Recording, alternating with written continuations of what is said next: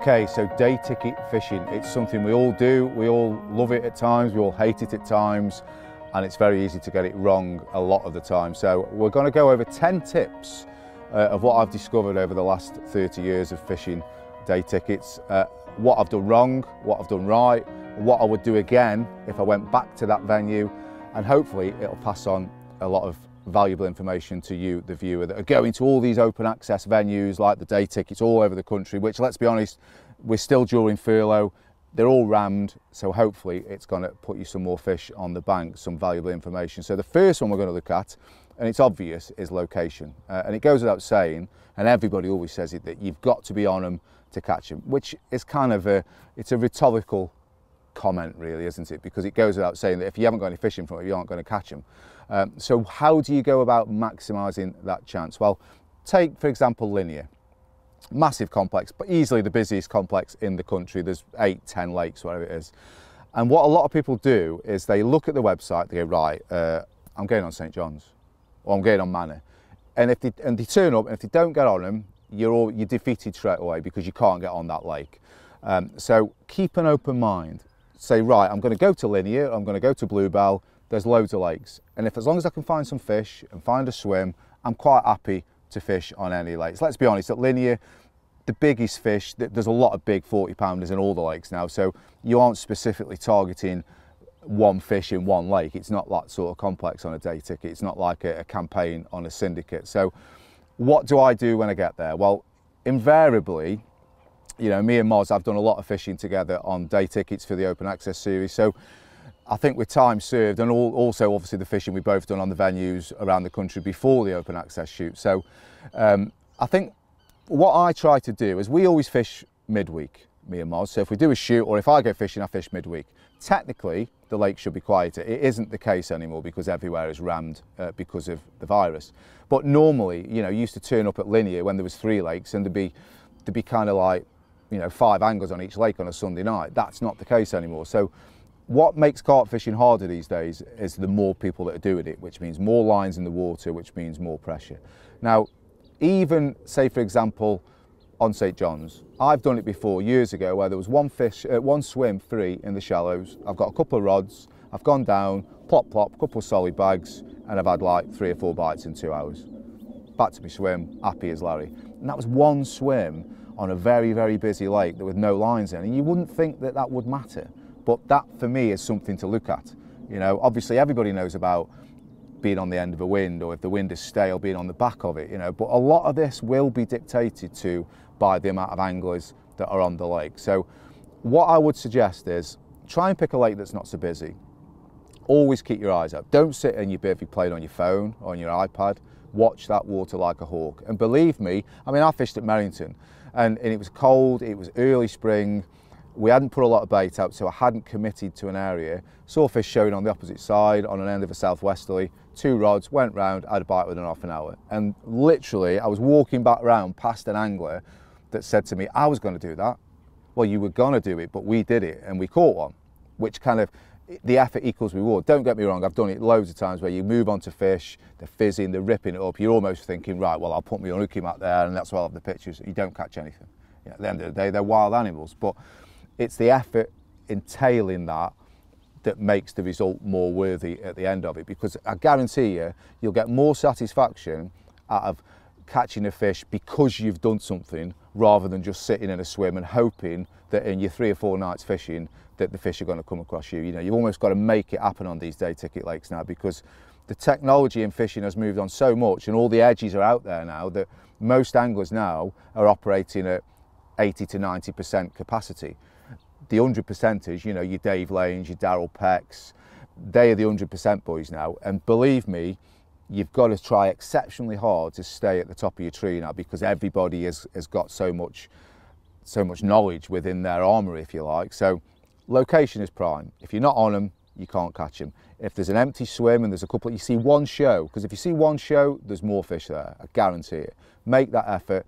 Get into a swim. I can't begin to tell you, certainly on filming projects, and it shouldn't be like this, but when I'm filming I try harder because you want to produce for the cameras, if you like, and so it's always like the effort is worth the reward, or even if you don't catch anything, it's worth the move, and you know, it just refreshes you. So try and get on them at all costs.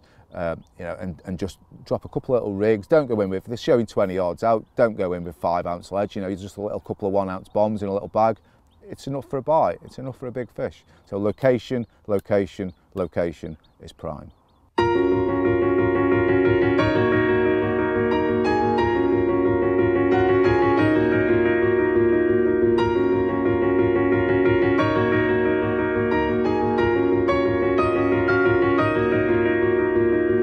So next up we're going to look at baiting, and more specifically when I say baiting, it's almost like a seasonal kind of tip this. So say for example you're coming into early spring, so March time most anglers start thinking about getting the rods out after the winter.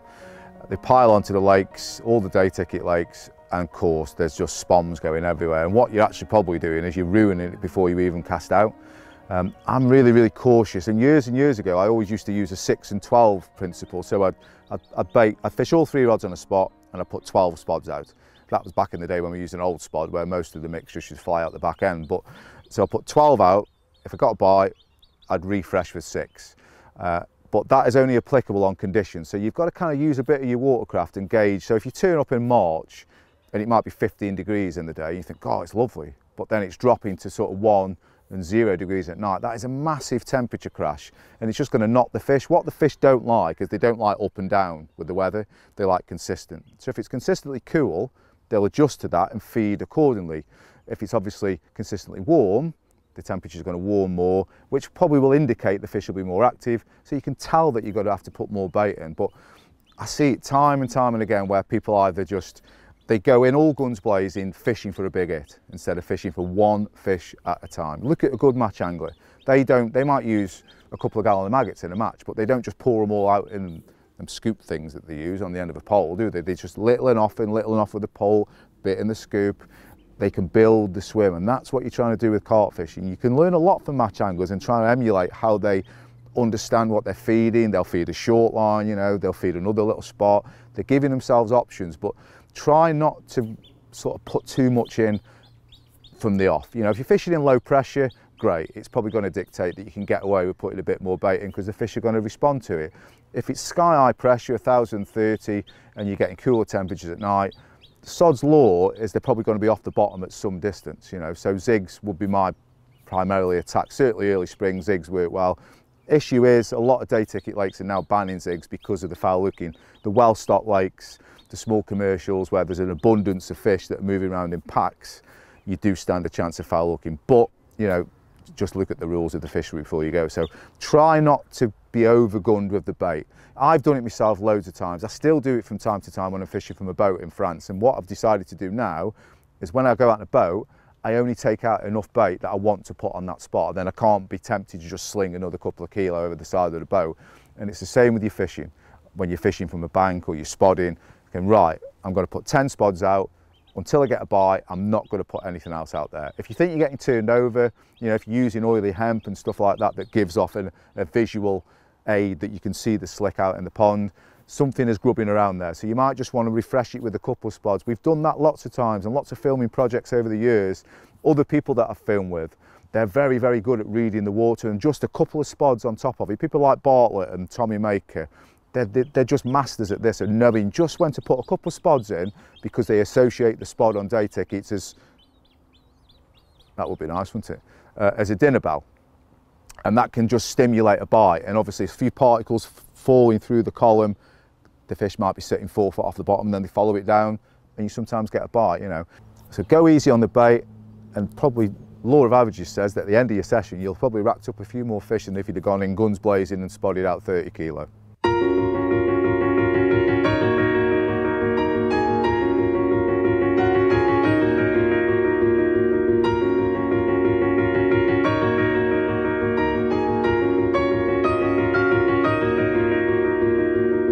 So to really confuse matters, whilst we spoke about littling off and holding back on the bait, there are 2 particular instances where I'm not afraid to go for it with the bait. Obviously you've got to look at the weather conditions. If it's high pressure and it's you know, it's really high pressure and you think, well, they're not going to be on the bottom, then don't put loads of bait in. But I'll sort of look back at lakes like Trent View, where you're not fishing far out. I think 10, 11 wraps is the bottom of the shelf.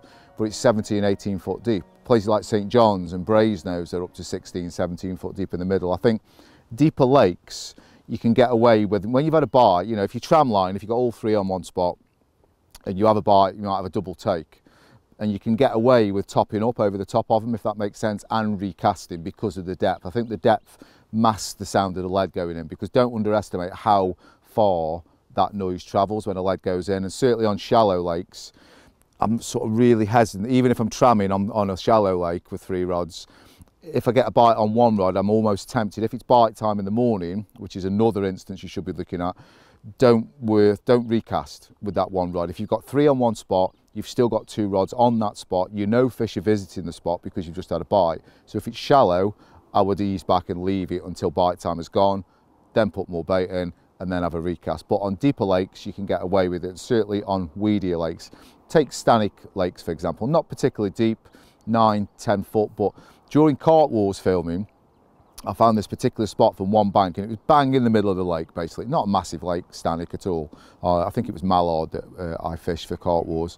So I went back to film a shoot there, a day ticket shoot, and I was so obsessed about fishing that one spot because it had been so productive for good fish as well.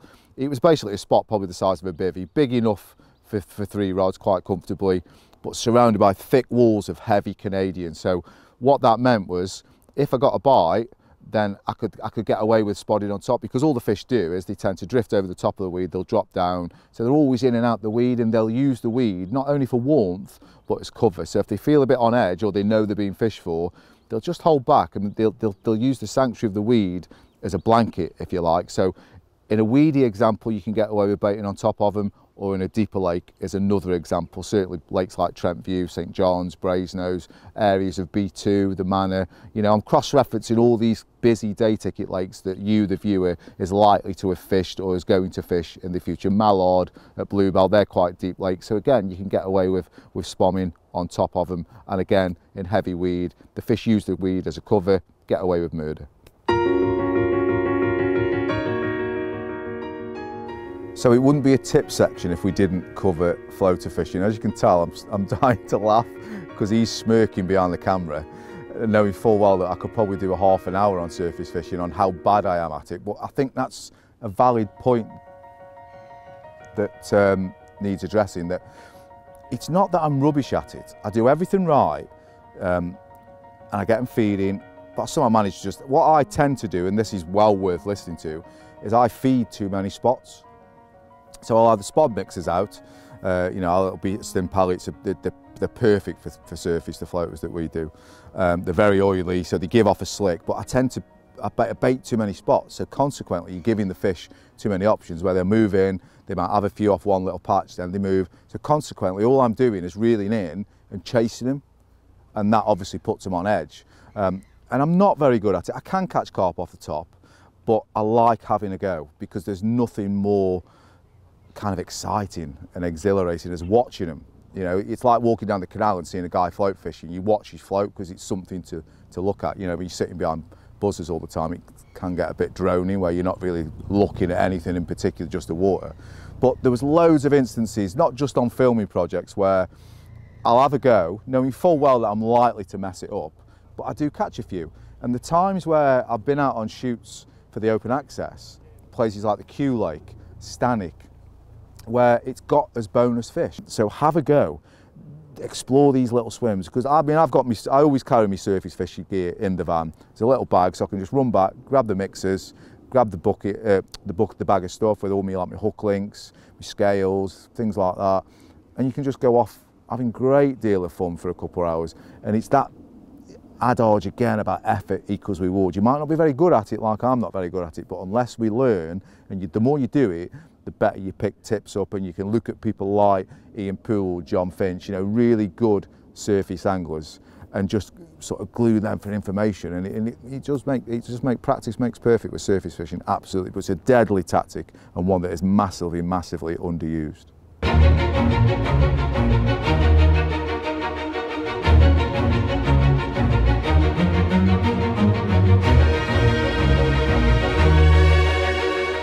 So local knowledge, and by that I mean always listen to people that know these sort of venues better than you or I do. So Obviously research, go online, look at websites, but if you're going to go, I don't know, in a couple of days' time, fine. Don't be looking like weeks and weeks in advance, because these lakes change so much from on a day-to-day basis, from not just angling pressure, but weather conditions. But the best person to speak to is when you get to that lake is speak to the on-site bailiff. He is there every single day, barring weekends, I guess. And he knows that lake, he knows what's coming out, he knows what angles they're doing, he knows where they're fishing, he might know some hot spots. But listen to what they're saying. And what I tend to do is, certainly when I'm going out filming on a venue that I've never been before, which is primarily where we go when we shoot day ticket features, is I'll do a bit of digging beforehand. I don't ask specific questions about spots, because normally, as long as I can get myself on fish, I'll find my own spots. But listen to what they say. And what we tend to do is, if that sort of scenario hasn't played out for us for 12 hours, so if I get there, I do a night, in the morning, I've caught nothing, I'll then reevaluate, because whatever I've listened to from the experts or from the bailiff or the on-site, the guys that are sort of running the fishery, hasn't worked for me. So then the clock is ticking and I want to get a result. So take, for example, again, the Q Lake, we went up in Yorkshire. We did what we were told to do by the bailiff. We lost the fish. We had one off the surface, but then the wind picked up and blew down into where the lake funnels into the bottom end where you come over the bridge.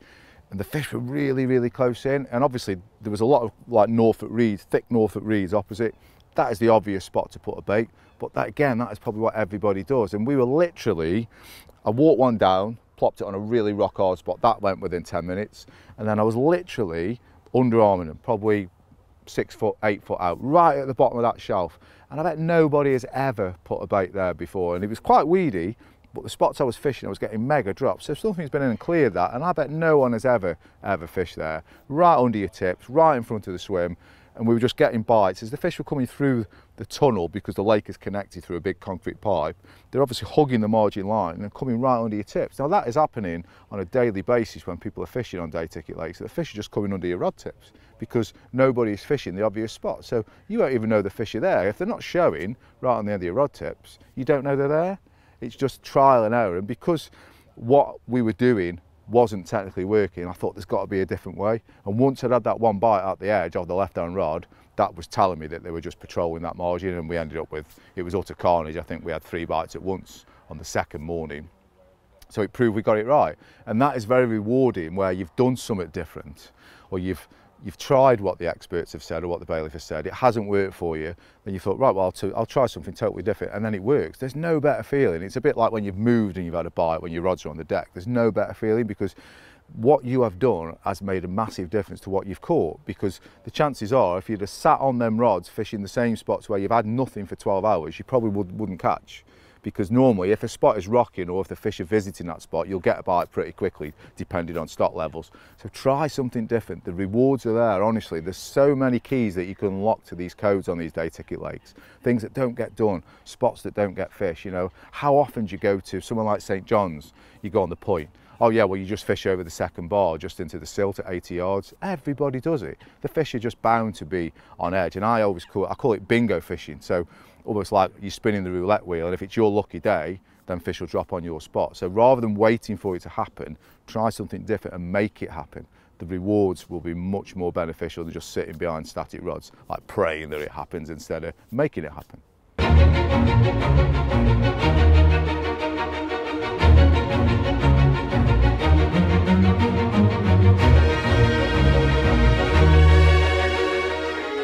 So I'm going to call this little tip section tried and tested, and that's all about rigs. Now, I've used the German for quite a few years. Now, I'll be honest, I only started using the German. I was always a bit unsure of a wafter presentation. So firstly, I cannot tie that knot where you use the IQD rig.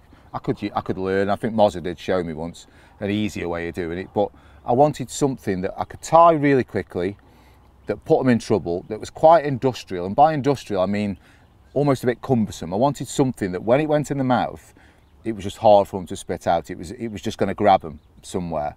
And I only came across the German by chance, and I was fishing at a lake in France, and I was using the QC rig, or the spinner rig, or the Ronnie as it's known. It's quite a soft bottom lake, quite silty, getting loads and loads of fizzes all over me, and I was using only a little, let's say, QC, which is popped up like an inch into it off the bottom. and I thought I should be getting a bite. So I reeled the rod in, took the rig off, tied a German, put it on, 5 minutes, bang, fish. And that week I had 33 takes and landed 33 fish, all on the Germans, all on wafters. The bottom line was they were feeding hard in the soft stuff. So even a pop-up that's an inch tall was getting missed. I was probably going to run the risk of foul hooking more than catching one. They just wanted to be in the soft stuff.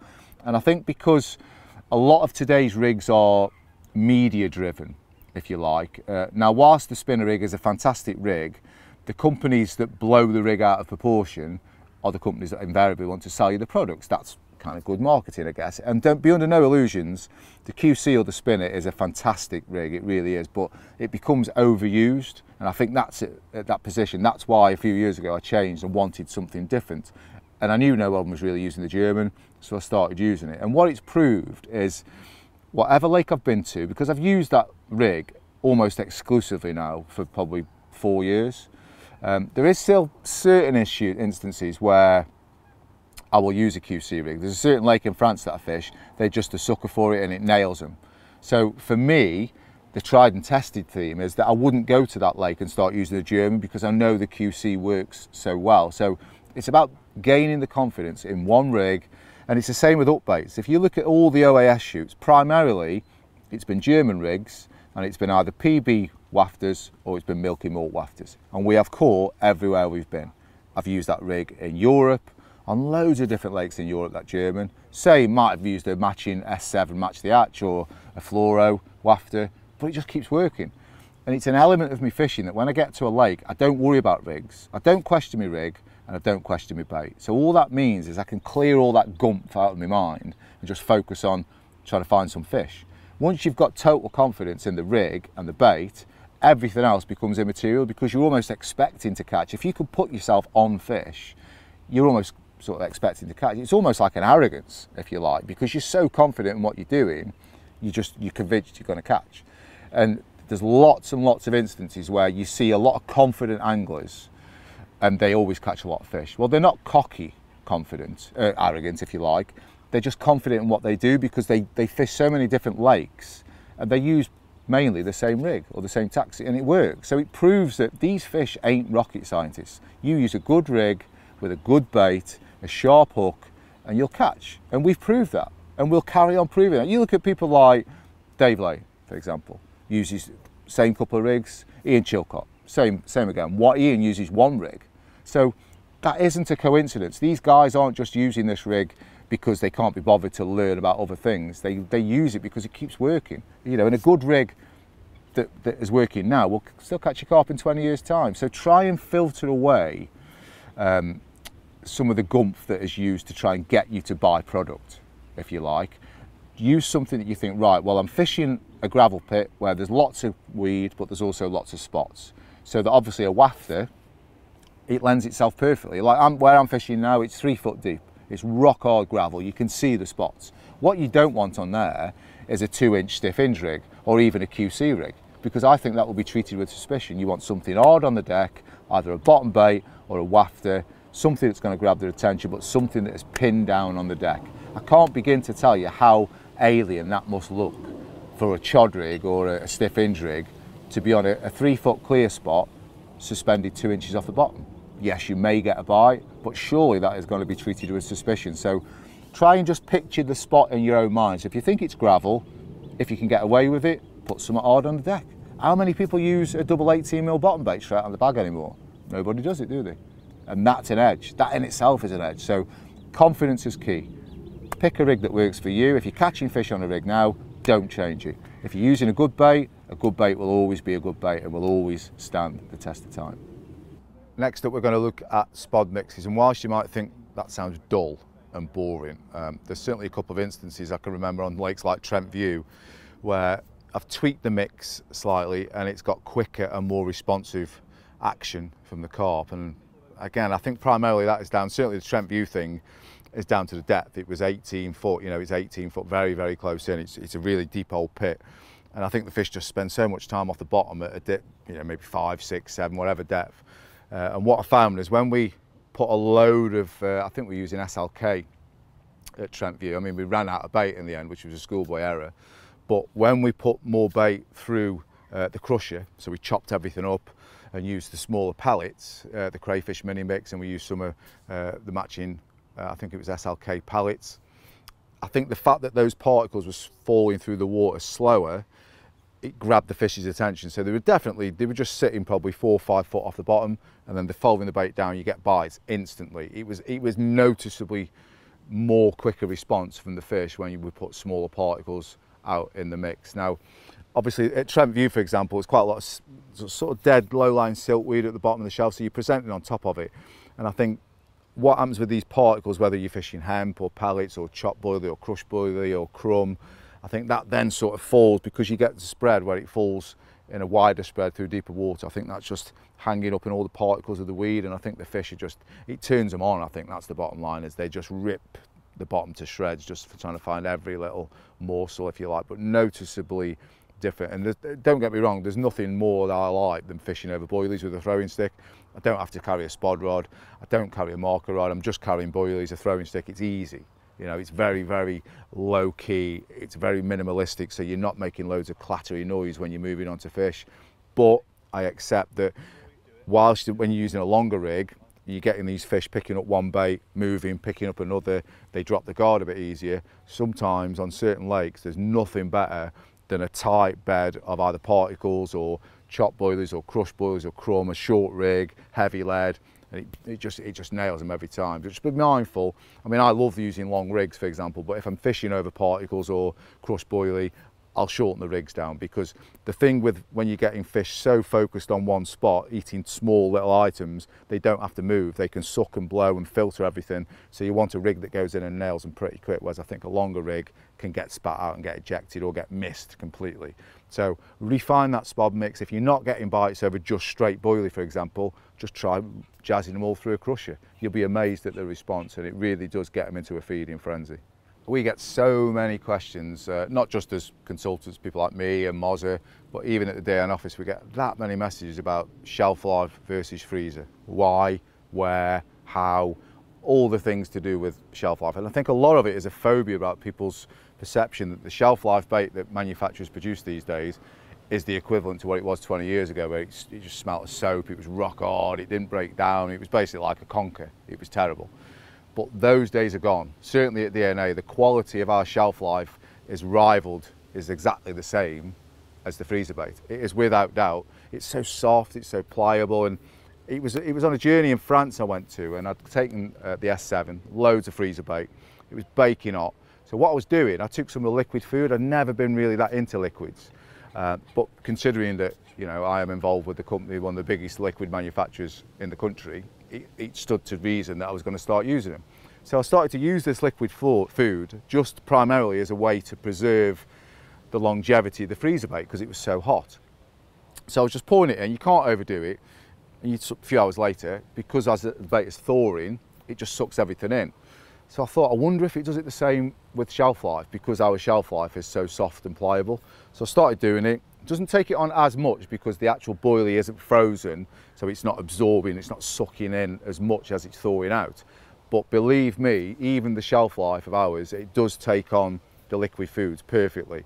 And that's another edge in itself. And I think, you know, everybody seems to want everything quicker, faster, more convenient these days. And our shelf life sales, and I'm sure it will be the same for other manufacturers, are absolutely flying. And I think that's purely down to convenience and the fact that people have finally realised that shelf life bait is just as good as freezer now. And if that means that if you're going on a week session in France, if there's no facilities, or if you're fishing on a syndicate and there's no freezing, you're there for 3 or 4 days in the summer, your bait is going to turn. So why not use shelf life? You know, my van, I carry probably 30, 40 kilo boilies at any one time of different flavours throughout the food range. You know, we do 4 baits. We do the S7, the Switch, SLK and the Nutter S. I'd be perfectly happy to grab a bag of freezer, shelf life in any flavour. I'm so confident in our range because of the quality. And while we're talking about individuality, if you like, you want to take a look at the 8 millers from DNA.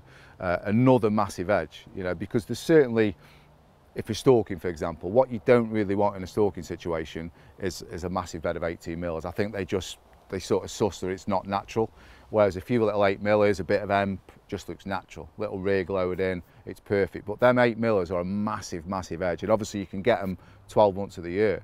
You put them in your spod mix, it just looks so, so nice. And for baiting little spots on the edge, they go in like pellets. They're so indiscreet because they're only small, massive, massive edge.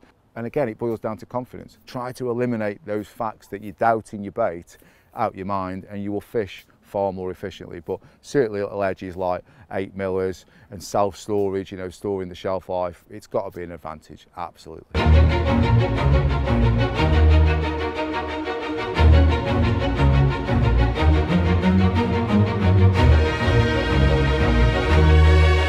So it's synopsis time, and I guess how would you sum up 20 odd years of fishing day ticket lakes in a short 4 to 5 minute clip? Well, I guess we've just got to recap on everything that we've gone over in the tips that we've given before, and I can't reiterate on the importance of trying to be different, trying to sift out those little edges and those opportunities, whether it's an empty swim or not fishing tight to an island, because that's what people say that the average guy does in that swim.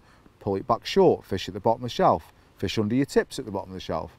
You know, if everybody's saying, oh, the spot in this swim is 15 wraps at the big tree, try to 14.5 slightly into the weed and put a little choddy in the weed. You know, it's all these little things that you don't think at the time are going to make a difference. When you catch one and then you look back at what's happened, you think, well, yeah, that happened because I did that, because I might have thought outside the box, and I might have fished on a different spot in this swim than everybody else. I might not have baited as much, even though people say, oh, you'll only catch them on boilies, or you won't catch them on fish meals in here, or you won't catch them over particles. When you try it for yourself, you realise that all these are just old wives' tales of anglers that have gone by over the years that have sort of dictated to other anglers, oh, this is the only way you can catch them on here. I think the only water that I categorically said that something didn't work is on Wellington, where you had a couple of the Elstow guys come down that are very, very famous. They were the guys that invented the tramming, where you fish 3 rods all on one spot, hemp, corn, pellet. A couple of guys come on Welly, and a couple of the other members tried it with particles. Ian Poole tried it, didn't work. Tench, all they caught was tench. Bream, might be the odd carp, but the way on Welly was just boilies, boilies, boilies. Spread it with a stick, silty areas, proper old like gravel pit where you've got big beds of Canadian, but very prominent areas of flint and gravel and silt. And the spots were very, very obvious to fish, because you weren't going to put the rigs in the weed, you know. But then you go to another water and that might not be dominated by boilies. You know, you think places like Linear or Bluebell, all the day ticket complexes, they're ruled by, like Linear, for example, is ruled by corn, despite what a lot of people say. Like tons of fish get caught over lots of corn. And then I look back at my old Lynch Hill days, where I would use like a little green bucket of hemp, and there was perhaps like a, I don't know, half a handful of corn just scattered in and mixed around just for a tiny bit of visual, but we'd use a couple of bits of plastic corn over the top. So it was perfect, because you thought at the time a huge bed of yellow corn is just going to scare the living daylights out of these carp. Nothing could be further than the truth on waters like Linear, but is it because that's what everybody does? You know, that doesn't mean if you went on Linear and fished 20mm boilies and scattered them with a stick that you wouldn't catch, because I'm sure you would. But because Linear is so prominent and so much in the news all the time, everybody knows what the going method is, whether it's corn or it's small baits or it's hemp or particles. But it just pays to try something different, because if you're, what I do when I go on a new lake is I don't watch people to learn things. I don't mean that sort of as a get out thing. I look at them to see where they're casting. I even try and use the binoculars to see what colour hook baits they might be using, because it might be that water is really dominated by fluoros, whereas so putting out a match the hatch might be something, might be a little edge, and you might not think that is an edge, but because now most anglers are operating at a very high percentage and a very high skill set, your skill set to succeed has got to be that much better, or only slightly a bit better, and that'll give a result. And that's how you learn. That is what's classed as watercraft, where you learn by your mistakes. You're not just being a sheep and following somebody in a swim and fishing 15 wraps at that same spot, because yes, you might catch, but then surely when you analyse that, you haven't caught because you found that spot. You've caught because somebody has just caught from there and told you the spot they're fishing. But if all you want is a trophy shot, that's great. But if you want to learn and progress as an angler, so when you get onto other lakes, it's going to stand you in good stead. So try and be different. If everybody around the lake is doing the same thing, try something different. What have you got to lose? Because very often on busy lakes, you'll see like hardly anybody's catching, the odd fish is coming out. Well, that's telling you whatever they're doing isn't working very well, because if, say for Brasenose 1, for example, there might be, I don't know how many carp there's in there, 1,500, couple thousand. So it's not like it's a low stock gravel pit. So if you're not getting bites, I think there's something more you can be doing. And proof of that was Mark Bartlett in the winter series. And I was just in awe of him. His accuracy, his ability to read the swim, even though the fish weren't showing, he was reading the swim on little slicks that were coming up, little flat spots. He bumped the odd fish when it was on the way down, which was telling him they were just setting him off the bottom. So he refined his mix with the spod syrups, so it was more heavy, so it pulled him down. And he had like 15 fish the second night. It was incredible. And that was because he'd done something specific that had made a difference. So Mark's going to go away learning from that session, not just following somebody in a swim and fishing at 80 yards, because that's where the angle in the swim before he caught from. So just try and think about things. Don't go in all guns blazing. Another little thing that I do is, I know it shouldn't, if I'm moving on to showing fish, the rods go out first. Normally, if I've picked my swim based on what I've seen, I put my bivvy up, I get everything set, and then I'll just sit there, I'll have a cup of tea, and I'm looking where I think I might want to pick my rods. Rather than just rushing, I'll look at the swim and think, right, well, if there's channels in the weed, that's the way they're going to come into the swim, or that's the way they're going to come from that angle. So I'm sort of picturing in my mind the fish's patrol routes without actually seeing them patrolling, if that makes sense. And then you put your rigs there accordingly. And that's what I like to do. I like to almost visualise how I'm going to fish the swim before I even cast out. And it doesn't do me too bad over the years. So just think outside the box, try to be different, trust what you do with your rigs and your bait, and I'm sure all those months coming and all the planning will come to fruition, and you'll succeed in putting more fish on the bank.